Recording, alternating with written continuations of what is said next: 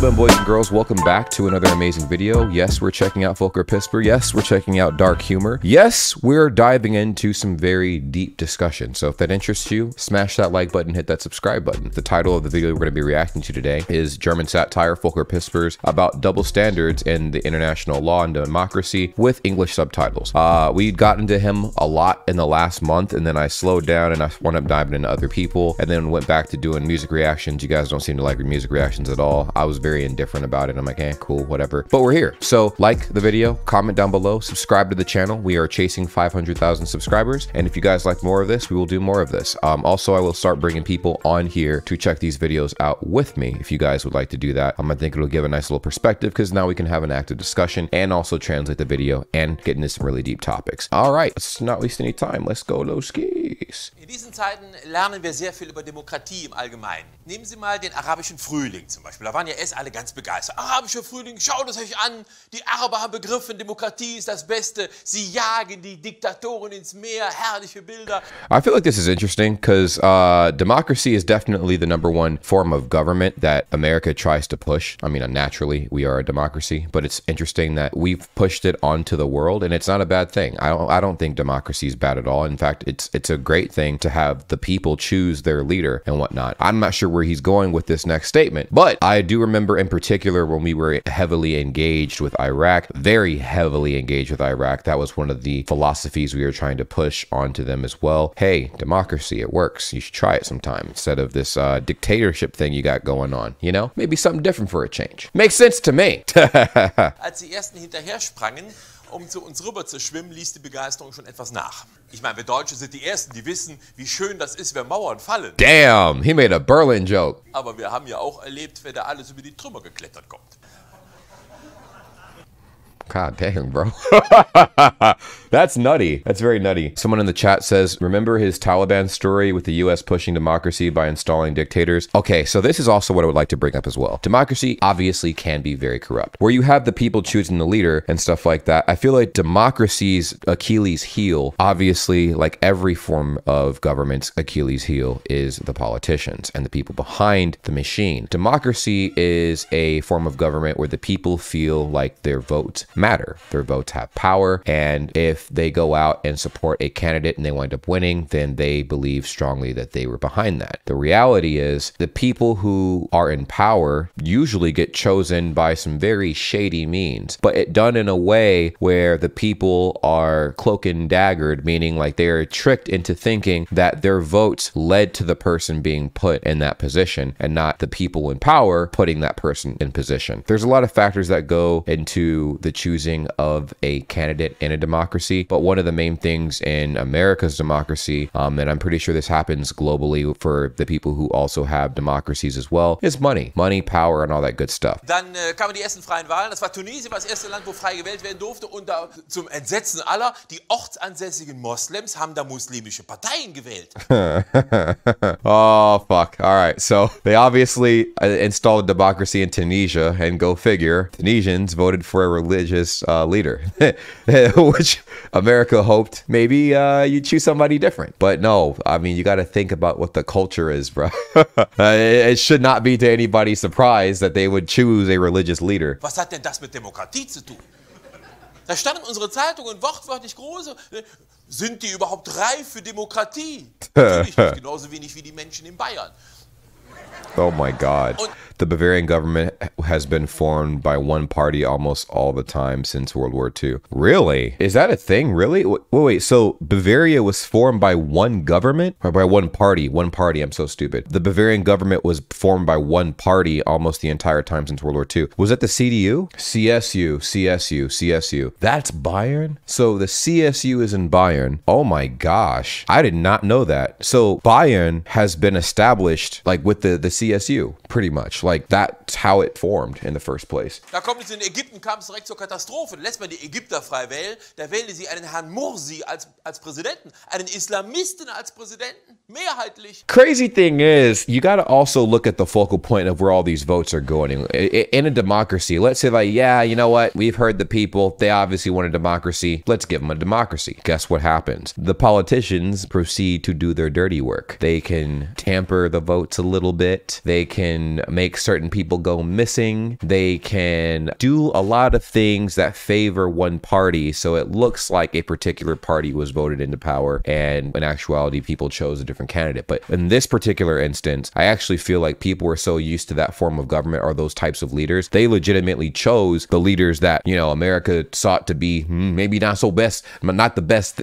choice for those countries. I mean, if you're used to one type of leader and stuff like that, typically you're going to choose similar leaders. So even with a democracy where you would, you know, think that that would solve your issue as far as who's running over your country and stuff like that, well, boom, not really. I mean, it will and it won't. I mean, the people get to collectively decide who the leader is, and, you know, in this case, boom, these guys chose their leader, and it doesn't seem like too many people on the outside were happy with that. Und dann kommt dieser Mursi an die Macht, demokratisch gewählt, macht ein paar Gesetze, die einigen Leuten nicht gefallen. Da habe ich gesagt, ja, das ist mir hier auch schon oft so gegangen.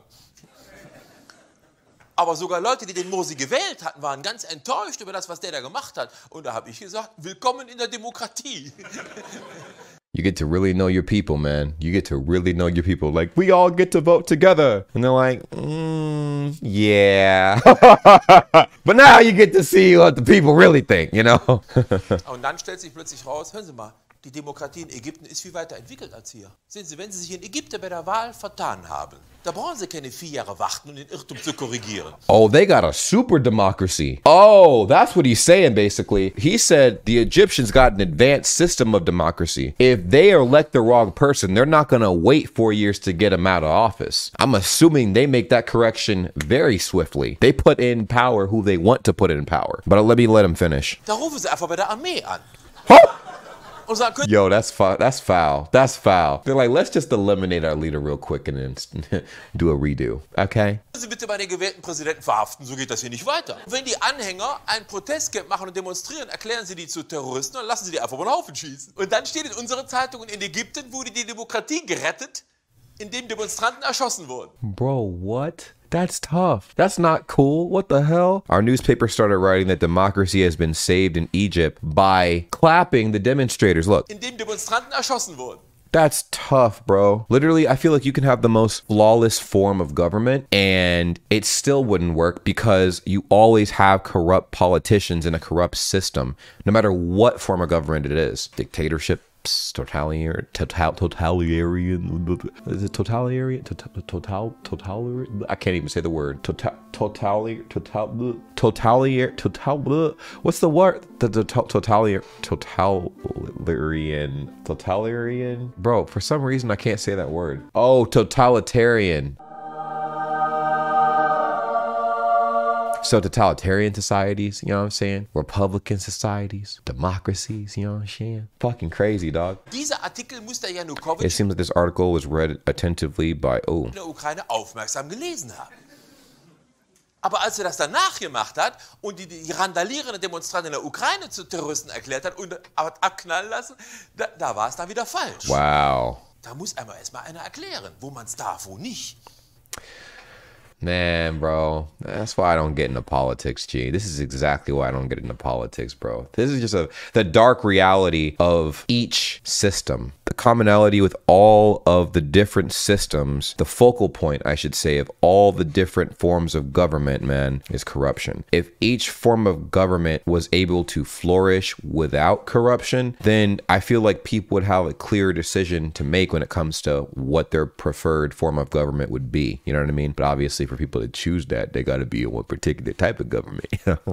Democracy, you feel me? But let's talk about democracy, right? Because that's pretty much what he's talking about right now. It doesn't work when the system corrupt. You know what I'm saying? So when people, I at one point, right, there were a lot of people who were like, if you don't vote, you're the problem with this country. Are we though? Like, if they really wanted to shut my vote down and make it not count, it's a lot easier than you would think. If they wanted to put somebody in power that I did not want in power as a voter, I have no power. Now, what he says in this particular segment about, you know, the demonstrators getting clapped and then then literally the guy in Ukraine saying like, oh, well, I read that over in this area, they were clapping protesters that didn't like their president. Well, easy come, easy go, as I always say. The demonstrators can come to my front door and get clapped any day of the week. So he tried it out. Well, the world was like, no, that can only happen in certain places. Democracy to a point. Der Kohl hätte gesagt,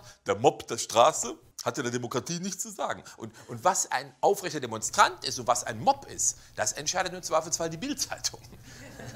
Man muss eben die Unterschiede kennen, meine Damen und Herren. Sehen Sie, wenn die USA. Uh-oh, here we go. Here we go. What you got to say about the USA today, my guy? In Irak plattbomben, anschließend einmarschieren, über 100.000 Menschen ermorden. Und dann sagen, ach, Entschuldigung, es gab die Atomwaffen gar nicht, wegen derer wir hier gekommen sind. Damn. Dann ist das was ganz anderes, als wenn der Putin auf der Krim ein Referendum abhalten lässt. This must have been made in like 2014 or whatever, because the Crimea thing happened right around 2014. So this makes a lot of sense. Die Menschen sich frei entscheiden können, von wem sie unterdrückt werden wollen. Dang, bro. It's like, well, you could be in Crimea situation where they get to freely choose who they get oppressed by. You know, you can choose to be oppressed by the person on the left or the person on the right. You know what I mean? Crimea's like, just leave us alone, bro. Please. Is that an option too? Crazy, bro. Crazy.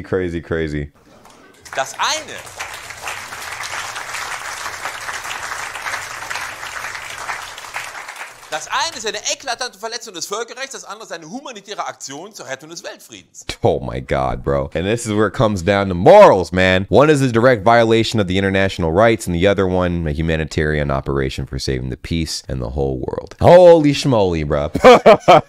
God dang, bro. God dang. I mean, obviously nobody really cares about the violation of the international right segment, so they're gonna do the humanitarian tang, you think. I don't know. Man muss eben nur wissen, was ist. Und da haben die halt noch viel zu lernen in der Welt. Der Morsi hat es wirklich übertrieben, muss man auch mal offen sein. Der Morsi, der steht jetzt vor Gericht, der ist angeklagt wegen Aufruf zu Mord. Und das geht. He's not facing court and is being accused of calling for, oh wow. Wirklich nicht. For Morsi. Das wird der Obama auch nie machen, sowas. Der Obama. Of course, Obama would never do anything like that. What the heck? Obama, innocent. Obama did nothing. Obama did nothing wrong. Er wird doch nicht zum Mord aufrufen, der befiehlt den. Aber der ruft doch nicht dazu auf. Der ist der Oberbefehlshaber. Der Obama hat weltweit 3.000 Menschen mit seinem... Yeah, see? It's different. Obama didn't like call people and tell people to do those things. He ordered drones to do it. So it's not even like actual people did it, you know? ...einem Drohnenprogramm über den Haufen schießen lassen. Er hat sie vorher zu Terroristen erklärt, ist klar. Alles korrekt, also. Oh, you know, it's crazy too. You can easily dehumanize an individual by calling them something associated with terror. Okay. Then it justifies any heinous thing that's done to them, you know? Even if that person doesn't fall under the category of terror, if you get what I'm getting at. It's the dark reality of waging war. Okay. And I'm pretty sure a lot of us are aware of that, but here we are. Americans have the list. We do. Das ist eine offizielle Liste. Da stehen die Namen von Menschen drauf, von Obama abgesegnet. Die Welt wird über den Haufen geschossen. Isn't that messed up, bro? That's messed up, bro. We got a list of people that that allegedly need to get clapped. And then we try to enforce it by pushing other countries to follow the list we got. That's tough. Ohne Anklage, ohne Rechtfertigungsmöglichkeit, nicht mal kurzer Prozess. Und wenn sie dumm daneben stehen, dann sind sie ein Kollateralschaden. Dang, bro. And not only that, not only are you collateral damage, they try to cover it up. That's what one of the leaks was. One of the leaks was covering up the actual amount of people that were clapped in the war. When America released the numbers, they were slightly lower than what they actually were. The casualties that were there involved in the war. You know what I mean? Like when they released the numbers, those were a lot lower than what actually happened. So when the document got leaked of all the actual casualties that happened, people were not too pleased. They're like, what the heck? And when they actually found out the reason why we were out there, Desert Storm, just saying, well, people weren't too happy about that either. Interesting. There's a lot of interesting things that go on in this world, and it's crazy. It's almost like my third eye is being like shown so many different things, man. It's wild. And I'm pretty sure that happens to a lot of us when we get involved in stuff like this. I mean, like just absorbing knowledge on this level. In this kind of form. I feel like this is a fun way to learn about history and stuff like that. Cabaret, man. German cabaret, all right with me, man. And he's quite literally taking facts and putting them into a stand-up and then spewing them in your face. I feel like that's pretty legit, honestly. Black Y3Y says, well, was it war criminal doesn't face any charges? The one published it and now tortured and is still facing secret court in the US with 170 years in prison. Well balanced. It's messed up. Yeah. So the thing is, those documents got released, but at what cost? The person who released those documents on the actual numbers of the United States and all the craziness that we got involved in is quite literally getting completely obliterated right now by our secret court system exclusively for this person. He has to serve 170 years in prison. And I bet you that man gonna turn up tote. You know what I'm saying? Come on, man. You know how US gets down, bro. Jetzt stellen Sie mal vor, der Assad in Syrien würde so eine Liste aufstellen und anfangen, weltweit Menschen umzubringen, die ihm gefährlich werden können. Da wäre die Weltöffentlichkeit außer sich. Das darf der überhaupt nicht. Der hat doch gar keinen Friedensnobel. Oh my God. If the leader in Syria made a list, the same list that America made, the world would be like, he doesn't have a right to do that. He hasn't won the Nobel Peace Prize.